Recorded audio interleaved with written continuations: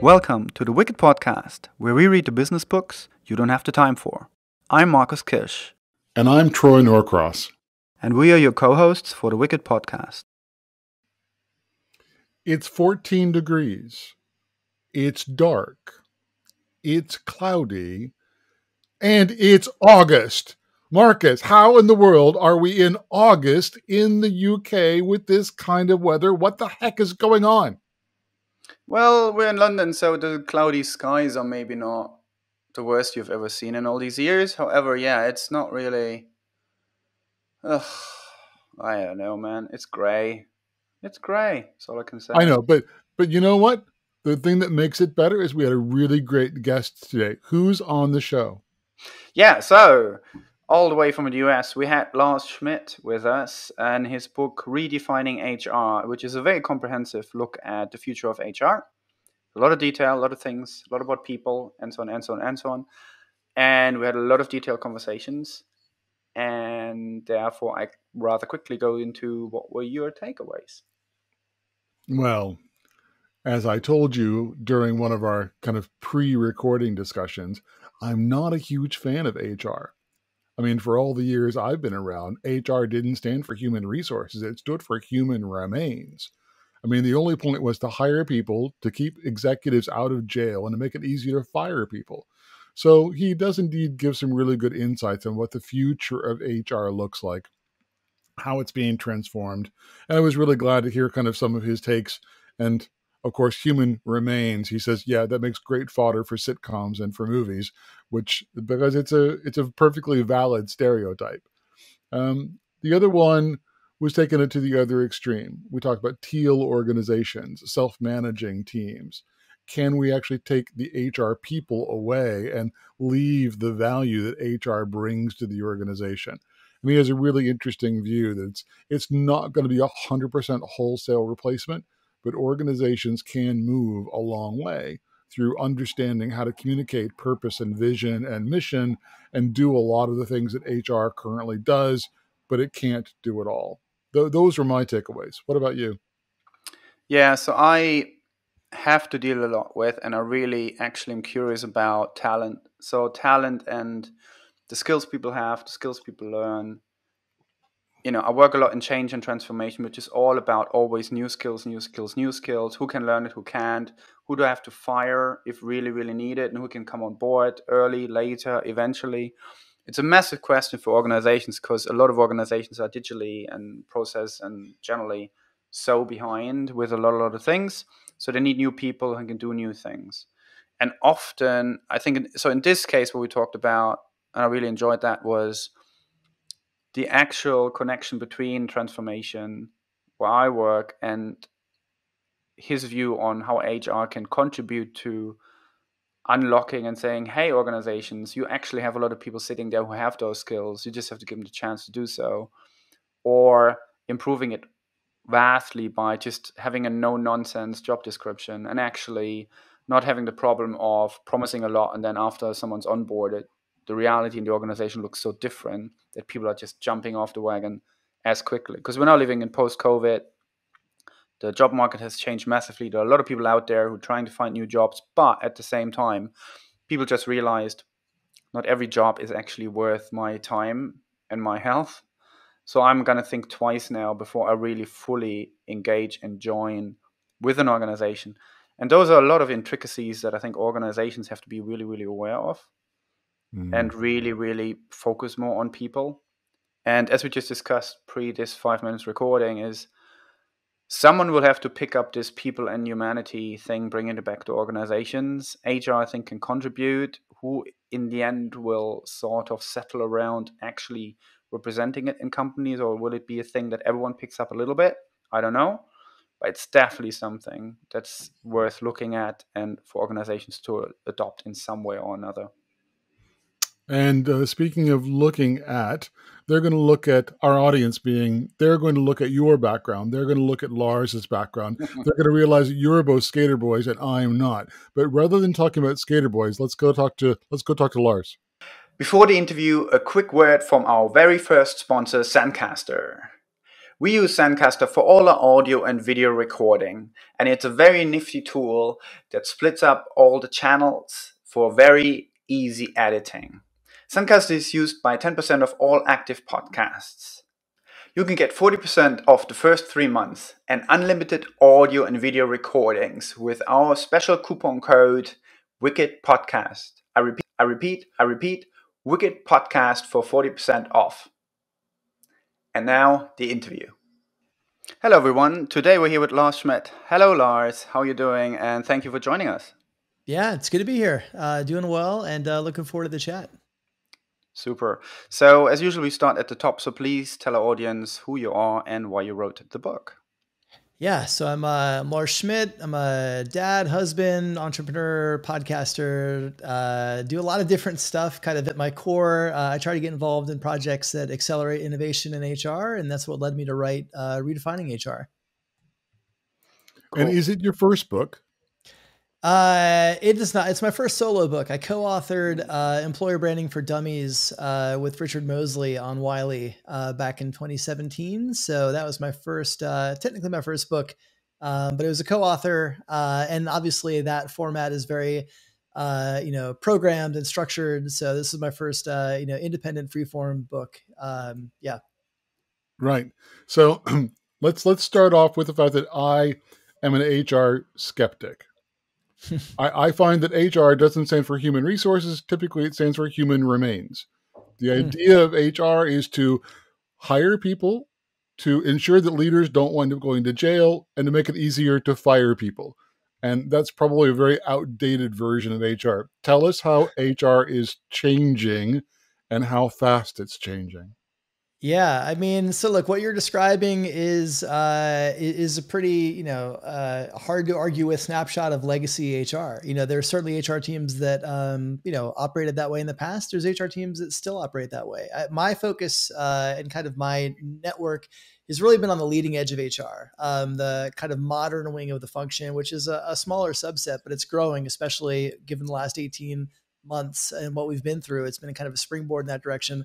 Modern HR teams are very different. They're proactive versus reactive. They're strategic versus administrative. They're business functions focused on people as opposed to kind of administrative or bureaucratic functions focusing on compliance. Right. And so there's a pretty big delta between the way that leading teams think, operate, and support both the business and employees, versus those legacy teams that you describe that, are stereotypes, frankly, and good fodder for movies and TV shows, but doesn't represent the leading edge of the field today. Yeah, one of the quotes that I loved in that particular section of your book, when you're laying out, as you say, the legacy bit, was too many times people ask, "Why is HR here?" And I thought it was always kind of a great question. And to see the evolution, to see HR being embraced, being part of the discussion, and being recognized as adding value is really good. So well done for kind of moving the field forward. But I have to say, you've got quite an uphill battle, I think. Yeah, look, I wouldn't argue against that. I think that lots of people, their perceptions of HR is based on the HR they've experienced. And so if you haven't worked in one of those environments that is more of a progressive organization, does create much more programs for employees and with employees, frankly, co-creating, you may feel that way, and you're certainly entitled to that opinion because you haven't seen anything else. And so I think you have to work in that environment. You have to work with those kinds of people teams to change that perception. And until you do, you won't. And that's fair. Yeah. And in the area we work, which is a lot of change and transformation / innovation at times, there is a lot of change, a lot of new things being brought to organizations as well. A lot of things are changing in just so many areas where HR definitely can play a role. And so, for me, for example, there's a lot of talk about customer experience and colleague experience. And you talk about employee experience. Can you tell us a bit more about what that is, please? Yeah, I mean, employee experience is really, it's a broad term that and it applies to anything that an employee experiences in the workplace, from their, the physical setup of their office back when we did those, to to their benefits, to their developmental programs, to training, pay and promotions. There's some practitioners that actually use employee experience instead of HR. The HR to them is a dated term. They talk more about employee experience. There's other people who use employee experience as a subset of HR. So it's actually one of those terms, even within the field, that we don't have a consistent definition for. I tend to look at it as a subset of the broader kind of HR and or people ops, however you want to look at that. But yeah, I think it speaks to, all of the different things that an employee, will experience in their role. Yeah, I think, it's interesting because, with service design and other parts, often, you talk to change management or you look at the processes that actually the internal people are having on products and services and all sorts, really. And it feels quite similar. Maybe there's overlaps, maybe there's not. But one thing I really wanted to ask about, because it's just one of those thorns, and I probably say that because I work a lot as a freelance consultant. So I'm on and off a lot of organizations, and I like it. However, onboarding is one of those things that in particular, and I can imagine that's the same for permanent employees, the crucial time when you have your first experience with an organization should be very, very positive, should be absolutely right, smooth and whatnot. Why is onboarding often so bad? Yeah, look, I think companies don't prioritize onboarding nearly as much as they should, especially now, right? I think onboarding, collectively, we've always been pretty average out. Some companies have been terrible. Some companies have really put a lot of thought into it. And I think those tend to create what I call stickier hires, right? People that are more likely to get in, have a great onboarding experience. There's lots of statistics that speak about the quality of the onboarding experience directly impacting the length of retention.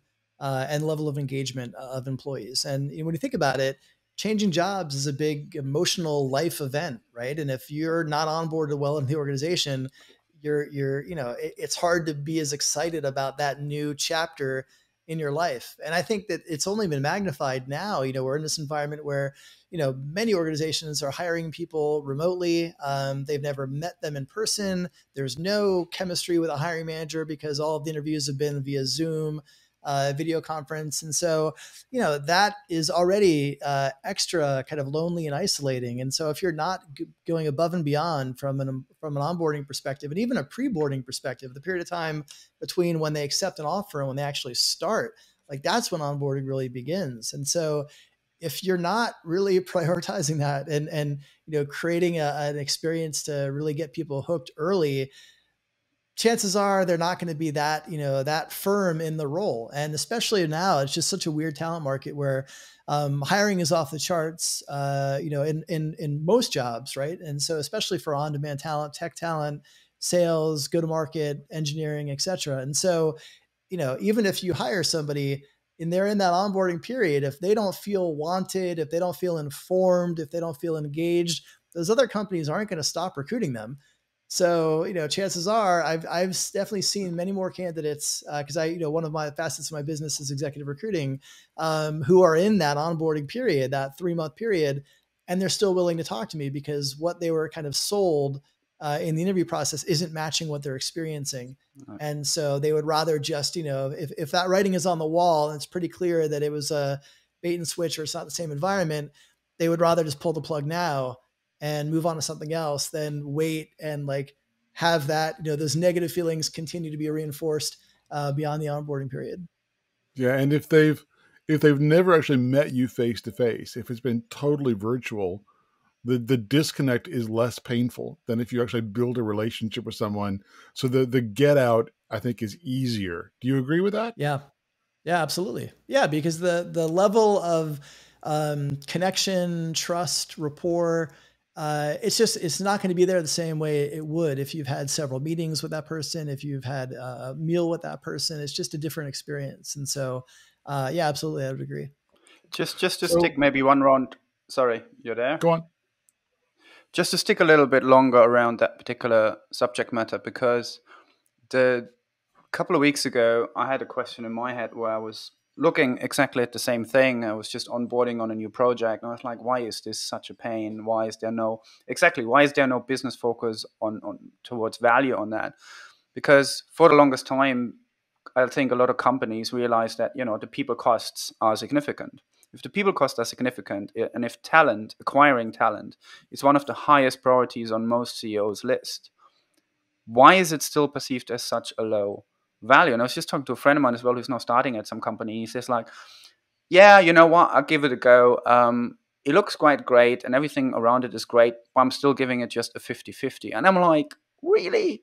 That's how bad it is in a way that, you know, you're being just disappointed by the onboarding and what happens after so often that it's still such a bad experience or such a gamble. And you have a lot of case studies of from HR professionals or various pieces in your book. It's really great to read. And do you have sort of an example of that where HR is doing a better job in this? Sort of some of examples, maybe some stories, or where these things just work better, and or where people shifted the focus on that, like a lot of organizations are now starting to shift focus on sustainability and hooking incentives towards it. Yeah. I mean, look, I think that let's be honest, that the bar is pretty low Yeah, from expectations. Like it doesn't take that much to wow somebody and to make a really positive first experience, just because so few companies do. And so if you really invest in that, and when I say invest, I don't mean like putting tons of money towards it, just time, being intentional, being thoughtful, it can make a huge difference. And so one of the things I think you're starting to see now is some companies are leveraging tools to actually help support and automate some of that engagement. And so, you know, from a practice standpoint, you know, there are tools out there that you can kind of map out the entire employee pre-boarding and onboarding journey and trigger certain notifications to either the new hire, the hiring manager, the hiring team, the recruiter, whatever stakeholders you want to configure that will kind of prompt them, hey, follow up at this point. Hey, send this welcome video from a CEO at this point. You know, send these FAQs on how to sign up for your benefits and how to register for this system and that system at this point. Like there are tools out there that you can automate that, and they're not that expensive. absolutely. Yeah, And so to me, like there's no real excuse to not get that part right. It just requires being deliberate and intentional about it. You know, maybe invest a little bit of money in tools, but again, if you can automate things, which you can, it takes that burden off of you as a recruiter or a hiring manager or whoever to be like, oh, I've got to remember to do this for this person. Like, no, you set it, you configure it, and you're able to kind of maintain that level of engagement. Even if it's not you physically hitting send on the keyboard, it doesn't matter to the new hire if they're getting that welcome video, if they're getting that org chart to look at for their new team, if they're getting a breakdown of the different groups that they're going to work with, or the systems they need to know, or the logins they need right on day one. So they're not sitting there wondering like, how do I log into this thing that I have to go to get all my information, right? Like that is not hard to do. You just have to have the desire to do it. And, you know, that's what I think we're seeing more of, but we certainly need to get better. absolutely. I think, you know, I remember one project which was a transformation project where we had to build everything from scratch. But our onboarding thing was just a big Trello board with a couple of documents and people's names on it. And that made such a difference because we could just have someone sit there for 2 days, work his or her way through it. And, you know, in the end, they would actually feel quite comfortable because they knew who to talk to. They got a fairly good overview of the project and so on. And just took a Trello board, really. You know, you can do that on Teams or whatever. Absolutely. Yeah. So that's when it works well. But what about this whole new generation of millennials who believe in value authenticity, and they also have this huge sense of entitlement? How do they kind of respond to the fact that, oh, yes, I've just been added to the automation of the process of onboarding? Because whether it's true or not, we read a lot about this millennial entitlement. I've graduated. I now want to be vice president and deciding everything on day 2. And I want everything to be personal. I want everything about personal training for me, my personal development. Oh, yeah, you're the company, but it's all about me. How do you deal with either A, is that real? Or B, how do you deal with it if it is? Yeah, I mean, so I'd react in a couple ways. One, I mean, I tend to think generational stereotypes are overblown. And frankly, in HR, they're kind of lazy thinking, right? Like I'm Gen X, and it's like, well, Boomers did this, and Gen X did this, and Millennials want this, and you know, Gen Z now wants this. It's like, I want some of those things. I don't want some of those other things. Like I think that it's you know, we tend to use generational brushes sometimes to just kind of lump people together, and I don't necessarily subscribe to that, because I just I don't see it. I think it's it's just not, it doesn't really conform necessarily to what I've experienced and what I've seen in different groups. I do think in terms of like using those tools from a personalization standpoint, to be honest, like, how do they know that that isn't somebody actually sitting there sending that to them, right? It's not like it says like, dear sir or madam, welcome to Acme Company in job X, right? It's like, it's personalized. It has their name, it has their title. Like you can put in, figures in there so it can import in like, okay, it knows that this person's hiring manager is Jane Doe and their job is software engineer and they're going to be based in Lisbon or whatever it may be. And so it can configure and customize based on that. So I think, you do need to do that. Like, I think, and again, like I'm not, a millennial, but if I got a boilerplate, like, dear sir, congratulations on your job, I'd be like, oh, well, great. Like, thanks for a lot. But I think you can customize that enough through those tools that it does feel, personalized enough that it has that personal touch, without feeling like it's just kind of a robot, spitting out, form letter.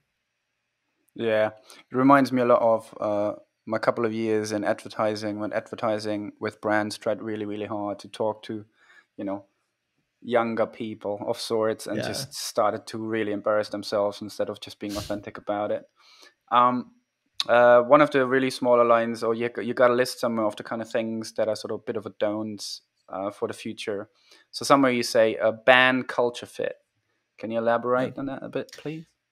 Yeah, I mean, I think, especially in the Bay Area, I do a lot of work in tech and kind of venture back companies. And, the term culture fit, became something that it was just the on trend level was off the charts, right? Everybody talked about culture fit. Oh, I got to build culture fit. And I don't know about this person. They're not a good culture fit and blah, blah, blah, blah.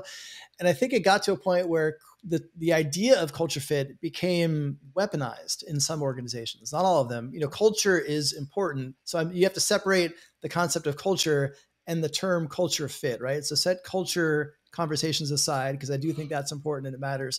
But culture fit, that is something that I think a lot of people have just used to weed out people who don't look like them, think like them, went to the same schools they went to, like the same music they went to, and it became an exclusionary term. And so I think a lot of people would use that to say, well, I don't know if we should hire that person. They're not a good culture fit. Yeah. What does that mean? Like, tell me what that means. Like, and so my argument in the book, and I wrote a Fast Company on this piece on this called The End of Culture Fit, I think in 2017, where I'm just like, you have to press back on that. You can't allow someone to just say, I'm going to pass on this candidate because they're not a good culture fit. What does that mean specifically? Break that down. And if you can't, then that's not valid.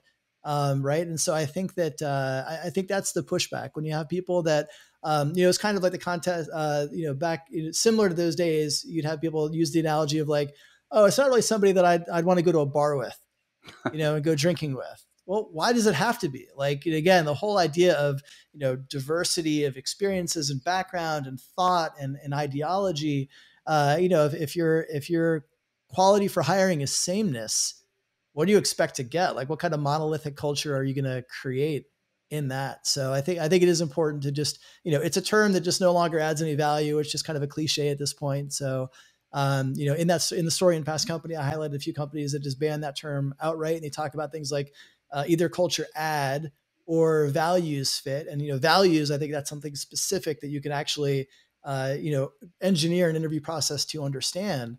But culture is just more of a nebulous thing. And when you say culture fit, to me, it just doesn't mean anything. Yeah, and I think for me, it's just looking at creativity and innovation. It's just so absolutely pivotal in terms of you want to have cross-disciplinary, you want to have different viewpoints, and it's really not helping having someone that just fits in, because then you're just having another drone on the factory floor, so to speak. And oddly enough, literally no one needs that anymore. So I really, really I don't understand why some companies are still looking for that. But I would expand that even to a point where if you look at role descriptions and the way people are hiring, right, there's a lot of things where there's a list of things required. And I've probably barely been in a job where all of these things actually ended up being required. And then suddenly they asked for something different. Yeah. So let's talk about hiring and a little bit how HR can help and influence sort of that not just diversity is hired, but sort of the right people are hired, the right talent that actually can adapt or can bring the right value and outcome to it rather than just a bunch of skill sets. Yeah. I mean, look, job descriptions suck. Let's just start there. I mean, most job descriptions are retreads from the last time you hired that person. It's a laundry list of responsibilities and a laundry list of either unrealistic or in some cases non-relevant qualifications. And so, if you look at how recruiting has happened, it's interesting. Like we've made so many advances in technology and society and trends. Yet, for the most part, we're still hiring like we did 20 years ago with a resume and a job description. We're just not faxing them anymore, where we have online applicant tracking systems or, emails to kind of capture the information electronically. But more or less, it hasn't changed that much. And so I think that, when you look at writing job descriptions, I always challenge hiring managers to write it from scratch. Never revisit an old job description and focus more on outcomes. All right. Like if this person is successful, what are the things they'll actually be doing? Not like, building widgets, XYZ, but like, what does building widgets mean for the business? How does that impact the business?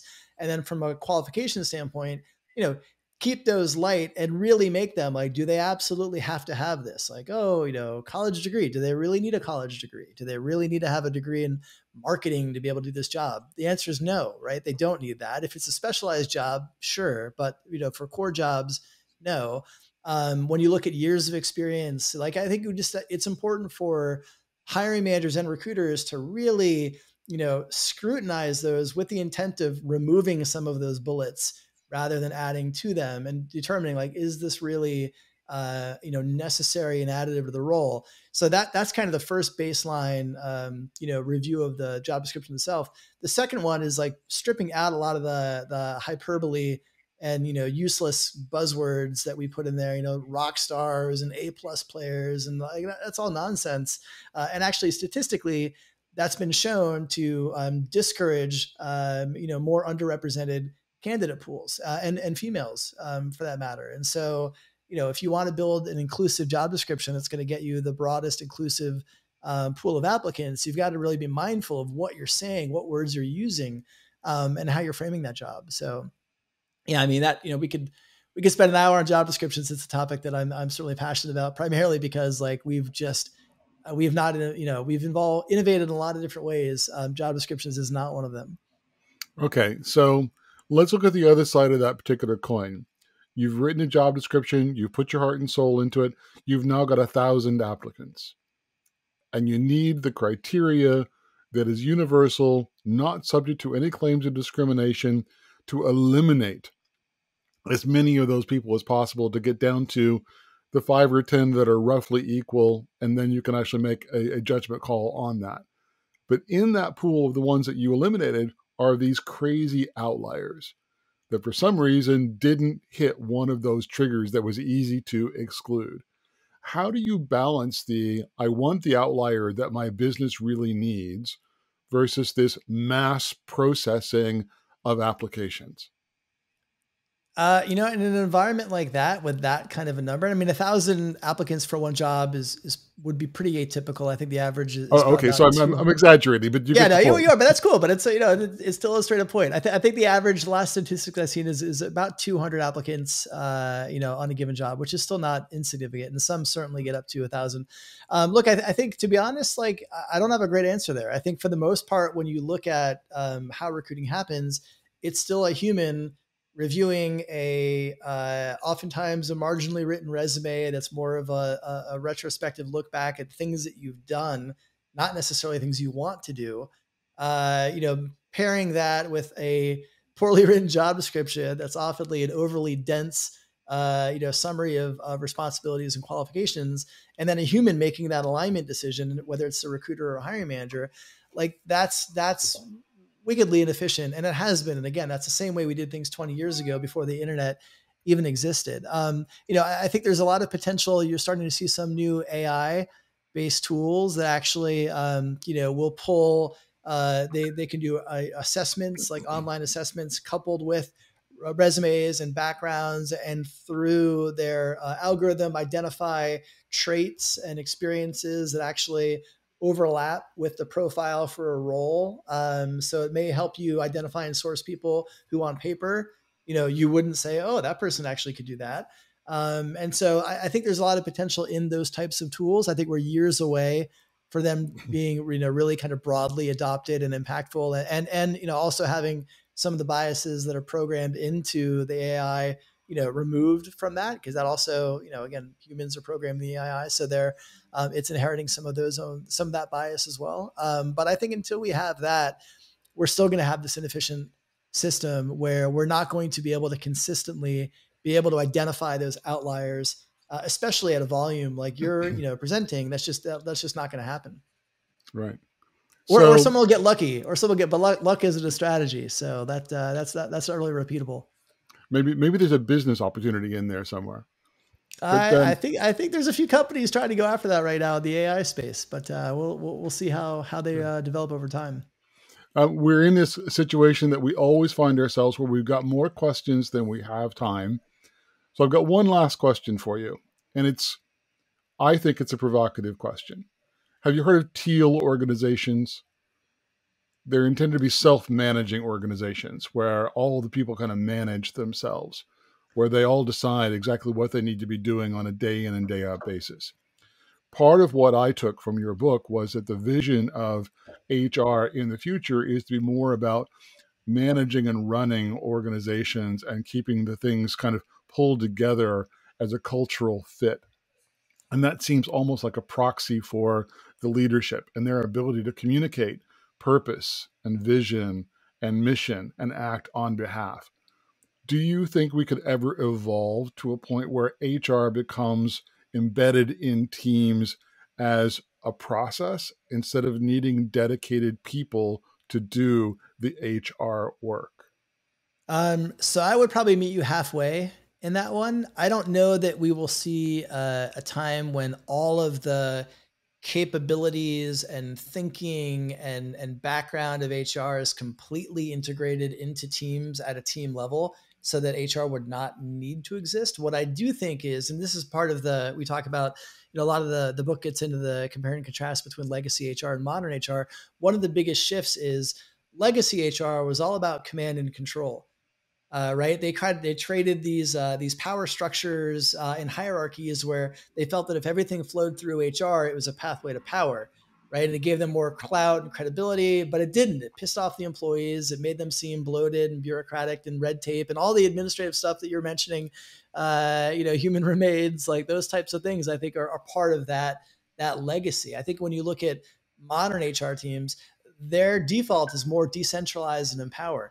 They don't want to be in charge of everything. They don't want to be the gatekeepers on anything, right? They want that to be pushed down to the department level and the team level. They want to be there to support the teams, and they want to be able to create the frameworks through which the teams can work under, but not about kind of managing every aspect of everything that happens in the employee lifecycle. So that's, I think it's probably a middle ground. I don't necessarily see a scenario where that's entirely embedded into the organizations and they're completely autonomous without any HR whatsoever. But I do think that there are leaner, more strategically focused HR teams, but they see their views as more as enablers of the business and supporters of those leaders so that they can lead and they can manage, versus kind of the gatekeeper trying to control and have authority over everything. Yeah. So I'm gonna break slightly with the protocol, and I'm gonna have another last question because this is really fun. There's just so much in the book that's also really, really relevant when you work in change and transformation, where a lot of talent's required and things are shifting all over the place, which is a massive, massive people challenge. So we had a couple of weeks back, we had Jeff Schwartz on the podcast, and he was talking about one of the research he did over in the human capital at Deloitte, and he's saying one of the stats he brought back was leadership totally underestimates how much employees actually want to learn and change and bring themselves into their job. So the percentage was just there was a massive delta there between what leaderships thought and when they asked the employees, they would totally be on board. And that's a constant problem for change and transformation to go, well, we're going to have X amount of percent of people who are just not going to be with us through this. That's a thing.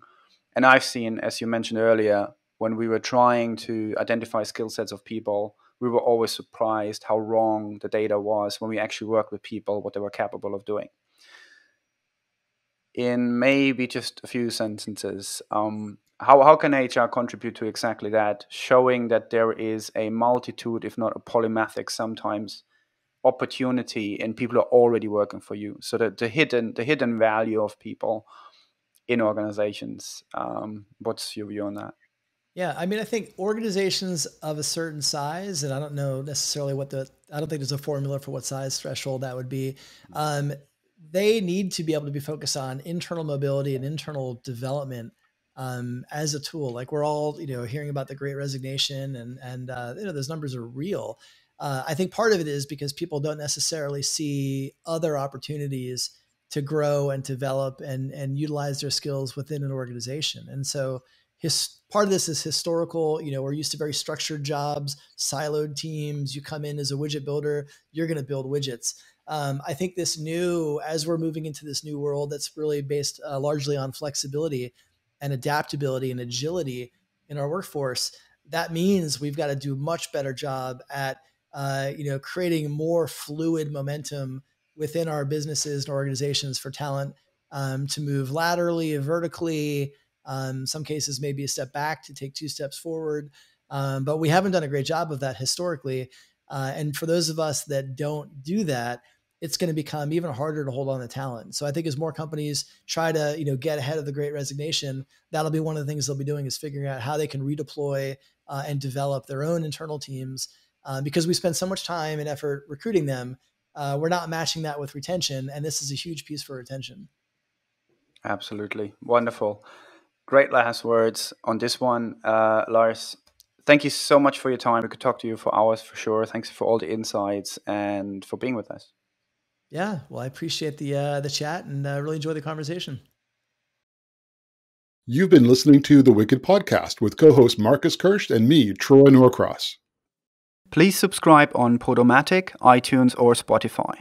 You can find all relevant links in the show notes. Please tell us your thoughts in the comment section and let us know about any books for future episodes. You can also get in touch with us directly on Twitter on @WickedandBeyond or @Troy_Norcross. Also, learn more about the Wicked Company book and the Wicked Company project at wickedcompany.com.